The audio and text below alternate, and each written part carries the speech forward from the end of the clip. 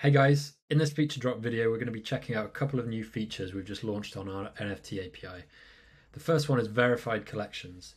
So every NFT collection now has a new property called verified collection, and this can be true or false, and it's initially based on OpenSea's classification. So for any collections you see on OpenSea that have this blue check mark, meaning that it's verified, CryptoPunks, Pudgy Penguins, CryptoKitties, this will now be reflected in our API, and in future, this will get extended to other marketplaces to like Blur and LooksRare. It's available on all NFT endpoints, so that's metadata, transfers, owners. Wherever you see either token or collection information, you'll now get this new flag. The data itself is refreshed and resynced as part of the metadata resync endpoint, so you can always be sure it's up to date. If a new collection that drops later becomes verified, you can easily use this resync endpoint to update its status. A second feature we've launched today is the ability to exclude spam NFTs and NFT contracts when fetching a wallet. So by default, when you fetch NFTs or collections by a wallet, we return everything in that wallet and we give you the possible spam indicator, true or false. With this new exclude query parameter, if you set this to true, we'll never return those contracts in the first place. So if they've been marked for spam for whatever reason, could be imitation, copycats, known scam artists, whatever the reason, if it's been marked as spam and this is set to true, they'll be excluded from all results. So if we jump over to our little demo app to see this in a bit more detail, for the purposes of this, I'm going to be using this this wallet address and putting it into our little demo app here. So we load in the profile data.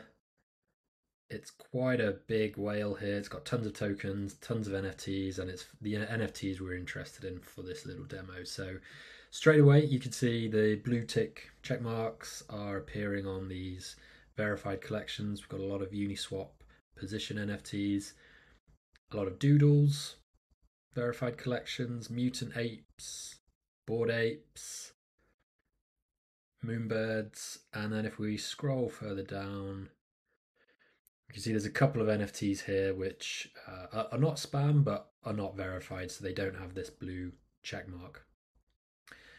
If we keep scrolling down, we'll also hit all of these spam NFTs.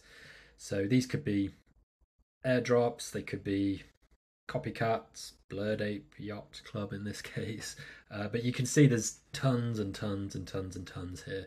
This is something we have measures in place to pick up and identify these contracts and label them as spam or suspicious. And up until now, we've been relying on building features such as this with this possible spam indicator. So if it's true, in the cases of these, you can mark it as possibly spam in your own apps or choose to exclude it.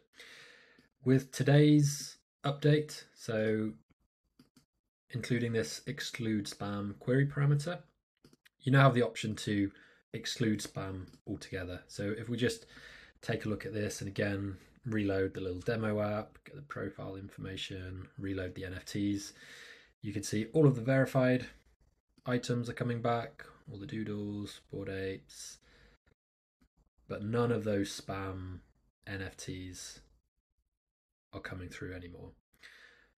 So that's with the query parameter. If we include the spam, just to return everything again, we'll then see all of the spam returned.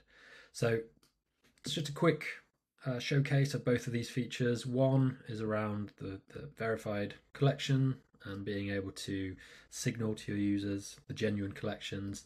And then a second one is exclude spam, being able to exclude spam in the first instance so you never even load them. That's about it for this video. The next video will be more of a product showcase where we'll take a more in-depth look at our spam feature in general, not just on the assets, but actually looking at how you can build in spam into a timeline view like this, where we can see some spammy airdrops and some spam swap events occurring. So with that in mind, I'll see you in the next one. Cheers.